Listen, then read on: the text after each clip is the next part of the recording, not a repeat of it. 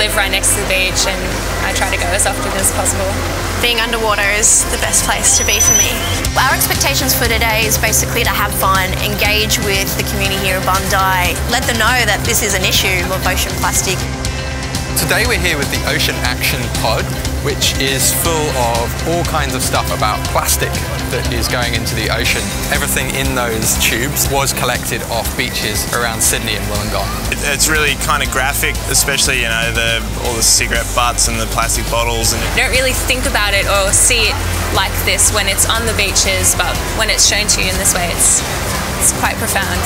The litter and the pollution from one person might not seem like a big thing, but with Australia pressing on through the 20 million population is cumulatively causing the impact.